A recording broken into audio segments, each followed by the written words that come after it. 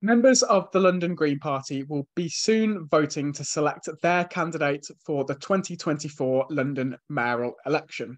At the time of recording, three people have put their names forward. First up, Banali Hamdash, who is a councillor in Islington, Zoe Garbett, who is a councillor in Hackney, and finally Scott Ainslie, who is a former Green Party MEP and also a councillor in Lambeth. Now, before I introduce the candidate that we have with us today, I have one thing to ask you all to do, which is to scroll down right now and hit that subscribe button. It means that you won't miss out on any of the other videos that we're putting out in the coming weeks and months. So without further ado, I'm absolutely delighted to be joined today by Scott Ainslie. Scott, how are you doing? I'm good, thanks, Chris. I had a lovely Christmas. I've been busy working over Christmas. I don't know if everyone knows this, but I'm an actor, and I've not been able to work for 2 and a bit years, but I've come on a way to do pantomime. It means that I can feed my kids. And I'm still doing that until this Saturday. So it's been fun. It's been good being in front of a live audience again, and people are loving it. And it's such a leveler, a pantomime, because you get kids to old people all just sharing in a great British tradition. And yeah, it's been really, really good to do it, and pays the bills. Yeah. Well, I'm sure many people have enjoyed your appearances in this year's Panto, but we're going to be talking politics rather than Panto today. Yeah. And the first question I have for you is, what do you think makes you the best person to be the Greens candidate for London Mayor in 2024? Well, like Sean Berry and Caroline Russell, I was elected in 2014, again in 2018, and again in 2022. With a massive vote. We got 22%, which across the borough, which leaves us well placed to win more council seats next time round. And we got a great slate of candidates. I think that when I became London's Green MEP, my robust kind of community work that I'd been doing locally, I was able to take that and into the European Parliament and expose corruption and put a spotlight on politicians who are, I would say, compromised, I think, by vested interests, and shine a spotlight on them. Often I would relate it as well to the kind of subjugation of people in my own constituency, and particularly Black and ethnic minorities and everyone that has been suffering as a result of, a very unequal society. I think what being an MEP flagged to me as well was that you had a lot of agency. You could take bigger grassroots organizations, which I'm used to working with locally, and really affect policy. So I led a cross-party I chaired a cross-party meeting to veto a trade deal with the EU and India, because Modi's nationalistic rhetoric was anti-Muslim. It was, going to be, they were putting through some sort of Citizenship Amendment Act, which would have disenfranchised 250 million mainly Muslim and minority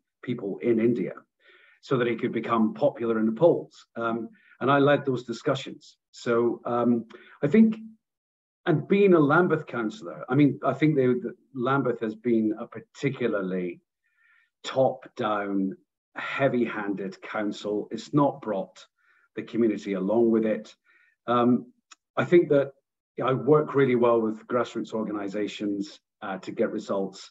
And as a result, we've made Lambeth totally rethink its strategy on council housing, as well as shone a spotlight on the fact that they are leaking money out the door on contracts that could be saved to protect frontline services that are badly needed in one of the most unequal parts of London.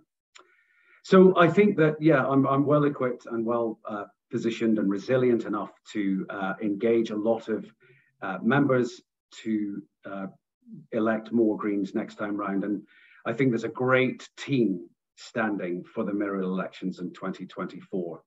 and the London list. So I think I'm looking forward to joining that lot. And because we're the only ones with any ideas, the Greens are the ones with a vision that are not afraid to call things like they are, and not sit on the fence like Labour's been doing over a lot of the big issues. So I want to talk a little bit now about your vision for London. And I wondered if you could talk through what your vision for London would be.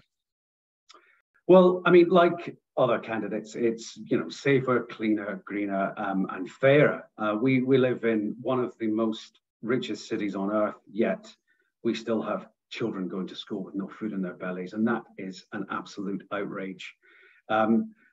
I know that Assembly members have been trying to force that through, but there's a lot of words, and there's a lot of warm words, particularly from Labour on all the big issues that we keep forcing them to policies to implement.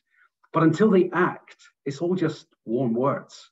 So I don't understand why, if it's been voted through at the London Assembly, all local authorities aren't on board with providing free school meals, for example, to primary school children, all primary school children. The vision that that I have, I guess, as London Mayor candidate, is that there's also a lot of greenwash, and I want a zero tolerance on all the greenwash. So, for example, we've set a target in London to be net zero carbon by 2030, yet we are systematically ignoring this whole carbon life cycle of buildings. We're destroying concrete buildings. The legislation is there, but it's being overlooked. It's not being actively enforced. We should be retrofitting first. We lag well behind cities like Paris and Amsterdam that have set proper, robust targets for getting to net zero in the built environment. I mean, the built environment accounts for 40% of carbon emissions. And the frustrating thing about this is that the construction industry will just do what they've always done. Business as usual, get away with what they can. But the architects, the structural engineers, all of these people are on board with a retrofit first campaign. That would really go a long way of, I sit on the planning committee in Lambeth, and I see these planning officers trying to do their best. But actually, if developers can get away with it just by giving a backhander to offset the fact that they cannot get to zero carbon over the whole life cycle of a building, that's got to stop. They're just buying their way out of a problem and kicking the can down the road. So I want a zero tolerance on that. But I want a decent and dignified life for all Londoners. One thing that being a Lambeth councillor, I've seen communities being ridden roughshod over in terms of their council housing.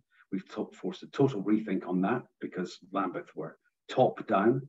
What we need is bottom up policies, and I believe in unleashing the power of communities. Communities know what works best for them, and it's just a case of listening and bringing them along with you. Trying to impose things from a top down way of operating has not worked well in Croydon. It's not worked well in Lambeth with this kind of quasi private public housing entry into the property market that Lambeth were trying to do, and now we've forced the total rethink on that. So and we've got to stop people living in damp. We live in some of the worst badly insulated homes in Europe. All the other parties have had a chance of massive opportunities to retrofit homes, to insulate homes properly over the decades. They've failed. Give the new guys on the block a chance, and that's what I'd like us to do. So you've talked about a lot of things there, Yeah. and I want to, I guess, go into a little bit more detail on some of that. And I want you to imagine you're in May 2024, and you're sitting in City Hall, and you've just been elected as Mayor of London. What does the first 100 days of a Scott Ainslie mayoralty look like? Again, like I say, zero tolerance on greenwash. These carbon offset payments have got to end. They've got to, developers, the construction industry has got to retrofit first. That there would be a whole series of programmed citizens' assemblies across London on a lot of the big issues that we face. For example, airport expansion, in terms of, the tree canopy, the mature tree canopy. We're in London, we're cutting down mature trees that and replacing them with not with like for like carbon sinks that the trees and mature trees are. There's a lot. So I get rid of all the greenwash. I mean, also we've got to follow the money in terms of everyone that's making these carbon offset payments. Say they give, I don't know, £250,000 to plant some trees. We've got to make sure that those are not double counted. Where every part of the construction process says, "Oh, we've done our bit," because there is so much greenwash out there, and there is so many nice words, but not enough action to back it up. So all that nonsense would stop in the first 100 days. And one of the major issues that I'd like to look at is housing as well. That's what we focused on in Lambeth. We focused on the environment and on people's housing. And that really is the centerpiece to a dignified life, a decent and dignified life for all Londoners. We're not doing that right now. It really is disgusting, the levels of inequality in this city. And it's not good for the very, very rich, because they have to build more walls or more fences around their properties. Well, what's the point of doing that? You would live in a cocoon, So I don't think, so it needs the leadership to come from the mayor's office to say, right, okay, London is very unequal. We want to do something about it. And as for the fact that we've lost the right to hold a proportional election, I mean, that's just absolutely unforgivable. This government has massively overreached its powers in terms of policing, in terms of the major assault on our democracy. And I warned about this as when I was the Green MEP, that in this digital age, the threat to our democracy is huge, and the vested interests of politicians that are compromised by the fossil fuel lobby, or lobbying groups anyway. And I think we need to expose that. Like I said earlier on, I would have free school meals for every single primary school child. I would look to get more powers for the London mayor, and I certainly wouldn't be allowing the government to tell us how we hold our electoral system. I mean, that is just, it's unforgivable. Imagine Scotland is a population of 5 million, then the Scottish Parliament. Can you imagine if the UK government was to say, right, we're deciding how you're going to hold your elections? They would be up in arms, and there would be a massive, even more of a split in the country. So, and that's what's happened in London, where we have almost double the population. So, I think we have to set the rules in London, and not be told by national government, or not be top trumped by national government. I think that was a massive, how that was allowed to happen, I do not know. There'd be a whole lot of other things to help the most, those that are struggling in the cost of living crisis. So in a way, I'd be looking to level up London. So it's often a misconception that everyone thinks that because money is spent in London and on transport system, etc., that London is doing very, very well. But you could throw a stone from a millionaire's flat in Canary Wharf, and it would hit the window of some of the poorest people living cheek by jowl. That's not a city that any of us want to be living in. And I have to say, not enough has been done about that by the London mayor. He can say all the nice fancy words in his brochures, but he's not delivering on it. The Greens are the ones that are holding his feet to the fire and getting real change for people on the ground. So that's a long answer to your very short question. Thanks.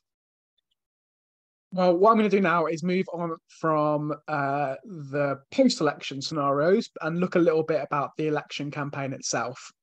And in the London mayoral election, every political party will be trying to build coalitions of voters in order to get the result that they want to get. And I wondered if you could talk through what your assessment is of what the coalition of voters that the Greens need to pull together is to deliver the result that you want to see. That's a really good question, Chris. And I think that, looking at the results, the last time round, 2.5 million people voted out of 6 million. Labour got less than 1 million. I think there's a lot of disaffected Labour voters who, Labour have been fence sitting for so long.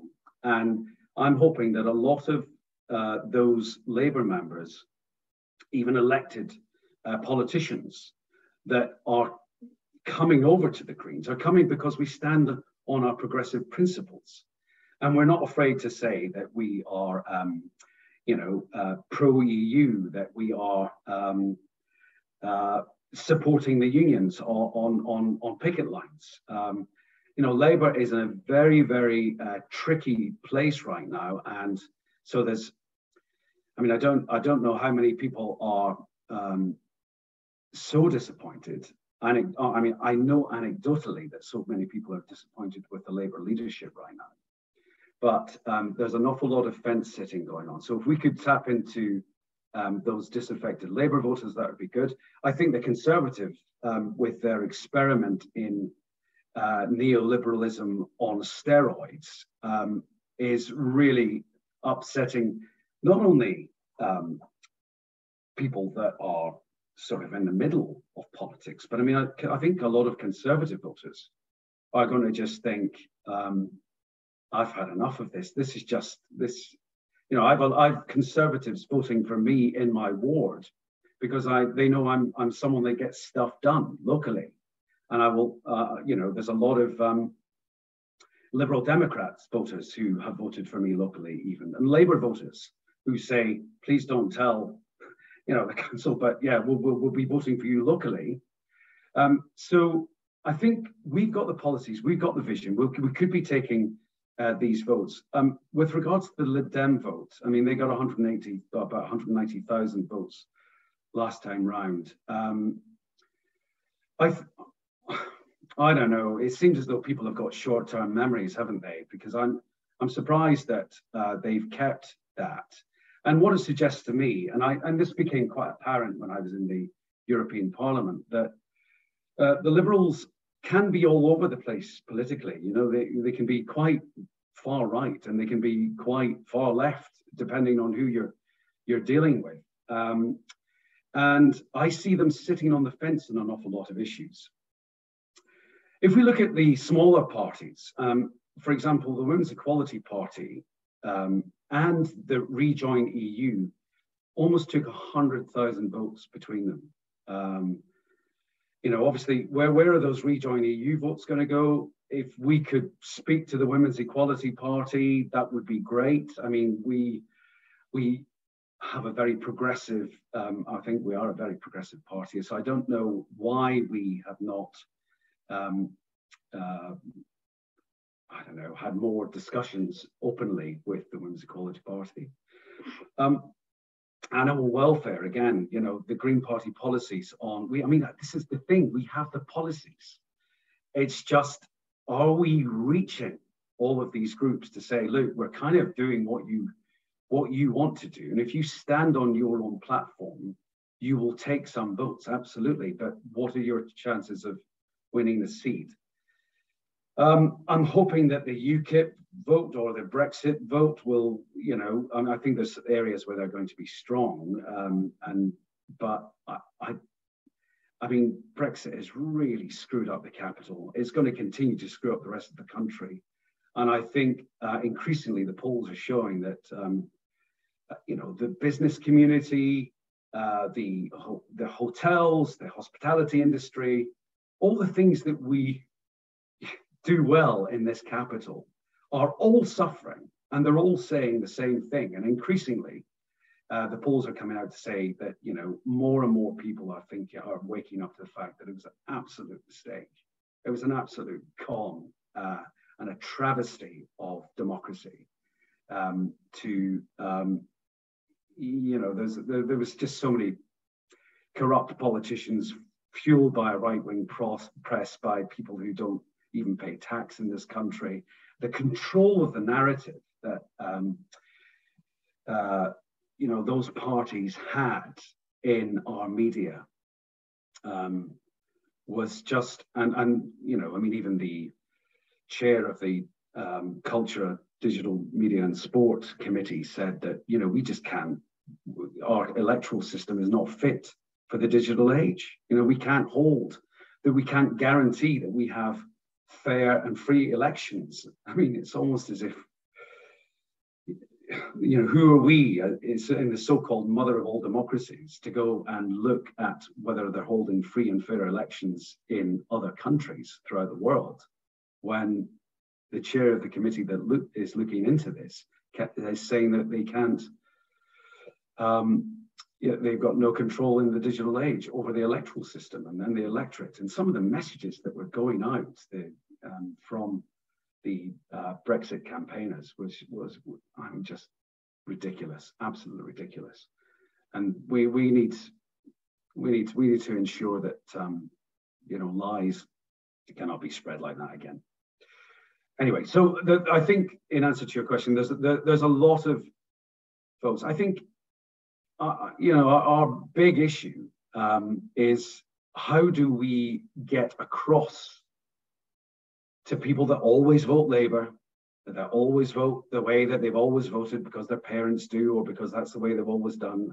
How do we get across that actually we are the ones with the ideas? We are the ones that are on the side of all Londoners for the benefit of all Londoners. And I think that we need to refocus the language. And I think that our Assembly members are doing a great job at that at the moment. Saying that the cost of living crisis is tied in with the climate crisis, and that the solutions to social justice is a racial justice issue, an equalities issue, a diversity and inclusion issue. We just got to make sure that our messaging comes across to people who are a majority of Londoners, who are worried about how they're going to put a meal on the table at the end of the day, who are worried about paying the rent or their mortgage and feeding their kids. That's the stuff that most Londoners are worried about. And we've got the policies to kind of take care of that. But at the moment, it's just how we reach them in an effective way. What are the channels that we need to look at in order to reach the voters that we need to reach? So you mentioned lots of different groups of voters there. And for my final serious question, before I move on to my slightly less serious questions that I always finish on, I wanted to ask you about one of those groups in particular. And it's the one you mentioned first, which is disaffected Labour voters. So Bright Green, obviously a huge proportion of our audience is Green Party members, supports the Green Party, but we also have quite a lot of viewers and readers who are either current Labour voters or have previously voted Labour and flirted with the Greens, but are not necessarily diehard Greens all the time. What one message would you give to a Labour voter in London to convince them to vote Green in 2024? Who are the Labour Party? What do they stand for? Do you want to continue to vote for a party that sits on the fence on the big issues that are affecting your life? They sat on the fence over Brexit. They sat on the fence over these strikes. It's almost as if, like Tony Blair, Keir Starmer's listening to the focus groups and just thinking, oh, you've got to be authoritarian in order to, and as someone said on Question Time recently, parties don't win elections, other parties lose elections. How sad is that? Labour may do well in the next general election, but only because the Tories have done so badly. What do they stand for? Who are they? What value system are they based in? The Green Party has the policies. It has the vision. It has the vision locally. Labour are out of ideas. It has they have the drive, the work ethic at City Hall. And, if we had 10 Caroline Lucases or 18, if we had a proportional system in this country from the last election results, what a difference our parliament would be. And as in when I was an MEP in Europe, the vision, the drive, the momentum is with the Green Party, because they want to create, using the climate and ecological crisis as a lens through which to build a safer, fairer, and greener world to sustain life on planet Earth. They're the ones with the ideas. They're the ones that are accelerating through with some great policies. And it's just that we don't take money like, the Lib Dems do from their lobbyists, or Labour do. I mean, Labour is okay. How can Labour say that they want to combat the climate crisis and then have their conference sponsored by Gatwick and Heathrow Airport and be pro-expansion? You've got to choose a side here. The Labour Party's got to choose a side, and for too long it's been sitting on the fence. And if they do well, they're doing well only because the Conservatives have been done so badly, not because they offer a positive vision for this country or a positive vision for our city. They're just, I don't know. So I would get on board. I would have a look at the Green. If I was a Labour supporter, to have a look at Green Party policies and all the things that matter to you, and compare them to Labour policy and see which party actually represents your views. Or do that thing. I mean, hopefully, do you remember that quiz came out? Where are you on this? And then at the end, it would tell you which party you were most suited to. Most people that did that found that they were Green. So I don't know if that's still going, but maybe someone could find a link and put that up, and maybe Labour voters would move over to the Green Party. So as promised, I'm going to move on to a couple of slightly less serious questions. The first of which is, what is your favourite London borough?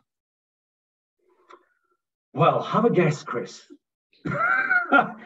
Look, I'm bringing up my children in Lambeth. I mean, that was the first reason I stood, was to make my area safer, fairer, cleaner, greener, so that they can grow up in a nice environment.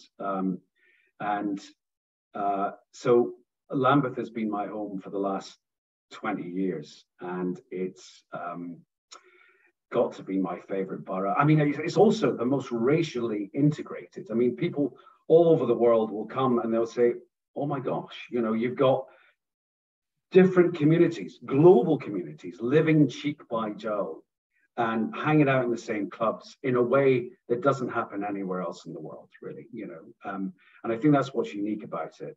There's a lot of great things about Lambeth. But in saying that, I've lived in other boroughs. I've lived in, Ealing, Haringey, Harrow for a while. I've been, the only place I've not really stayed a lot in is over in East London, but I do have friends there and I love it. And I love the multiculturalism. It's what really makes things thrive. And also Lambeth was the biggest vote outside the Rock of Gibraltar that voted to remain in the EU, and I'm dead proud of that. And what is your favourite tube line? My favourite tube line. Well, to be honest, I cycle everywhere. It's the only exercise I really get. So I so I don't use the tube a lot, but when I do, I get the bus to Brixton from Streatham, and then I get on the Victoria line, and then I'll change to, yeah. So, yeah. My first introduction to London was the Central line, and I loved that trip out to Ealing. It was lovely, but and I've not been on that new Elizabeth line yet, but I hear it's remarkable, and the fact that it just goes, yeah, so far it stretches all the way across London out to sort of out towards Essex and stuff like that. It's just incredible. But I've not been on it. Oh, I also like the overground. So if I can, I'll get to Clapham Junction, and then I'll get on that if I'm going up east, or to Crystal Palace, get the train from Streatham Hill to Crystal Palace then. So yeah, oh dear, I think I've just contradicted myself, haven't I? Ideally, I'd be cycling anyway. There you go. So your favourite tube line is a bike. Perfect. Yeah. So what is your favourite London venue? Well, that's changed as I've got older. I mean, I love the Globe Theatre. I go there quite a bit, and what I love about that is that the audience are lit. I mean, I think when I used to go to the theatre and they would turn the lights down on the audience, that would just make me go to sleep really sometimes. Whereas the Globe is kind of like so interactive, and everyone, you can see people's faces and you can react, and to the actors and stuff. That's really, really good. I like that. I like the Tate. I'm a member of Tate Modern, the Tate, and I like going to the Tate Modern particularly. But I'm inspired by a lot of art as well, and old art. So I go to the Tate Britain. As if I'm having a meeting with someone, I'll often meet them either at the Modern or the Britain, Tate Britain. In terms of music venues, I regularly can, after hours, after a council meeting, I'll end up going to the Hootenanny for a bit of release and a bit of after hours drinking time with some friends. So that's good. I like the Hootenanny. Who is your favourite historical Londoner? Oh gosh, that's really difficult because there are so many. I mean, I don't know if you know this, but I worked with a lot of African reparationists to get the first motion passed on atonement and reparative justice for the transatlantic trafficking of enslaved Africans. So it would be someone like someone who was involved in the abolition movement, but also people like Olive Morris, who was a community activist from the grassroots, who founded amazing groups for like the Black Workers Group, African and Asian Women's Group, and also worked with the Brixton Community Law Centre. These grassroots organizations that are there to support, and there's a fund, an Olive Morris fund as well, that will fund give bursaries to young Black women. I think that started in 2011. And she was on one of the Brixton Pounds as well as an inspirational community leader who unfortunately sadly died at a very young age, but a formidable woman. And yeah, so there's so many people that have passed through London as well, that, yeah, anyway, that's enough, I think. Yeah. And my final question for you, how I always end these, is who in the Green Party inspires you the most? It's not one particular person, really. I mean, I think at different times it has been different people, and a lot of the time it's not the frontliners. It's people that are helping the frontliners. I can think of a couple of people that have helped Caroline Lucas over the years, for example. Caroline's wonderful. Our assembly members, their work ethic is off the scale. But there's a lot of them. Well, I did a tour in 2016. I stayed with a lot of Green Green Party members across the country, and inspired by, people in in Oxford, in Norwich. Yeah, there's so many people. And up north, you know, there's Andrew Cooper, who's done an awful lot as a counsellor for over many, many years, always take his advice. So really, it's bits of people all the time. I was very proud to follow in Jean Lambert's footsteps. I mean, it was a pair of big boots to fill, and I took on the baton for, unfortunately, only 7 months. But you know, what Jean achieved as well was, in policy terms, was very well regarded by the other Green MEPs. She was a voice that was listened to. I've got Greens in Europe as well that are totally inspirational. So, you know, there's just bits of everyone all over. You know, there's Greens in power that I was lucky enough to share some time in office with as an MEP, who are now in power in their countries and doing great things. So, yeah, a little bit of everyone. I'm sorry I can't be more specific. Not at all. That is totally fine. Let's into my questions. Scott, thank you so much for joining me. Oh, thanks, Chris. Thanks. Cheers. So before I let all of you leave, I just have a few final things to say. The first of which is, if you have enjoyed this interview, then you will enjoy the other videos that Bright Green puts out. The best way to keep on top of all of them is to hit that subscribe button. It means that you'll get a little notification every time we put anything out, including our monthly live show, Bright Green Live. So please do hit that subscribe button.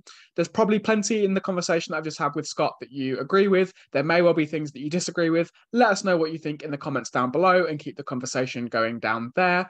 And finally, you may or may not be aware, but Bright Green does not have the backing of billionaires and big business. We rely solely on the kind, generous support of people like you.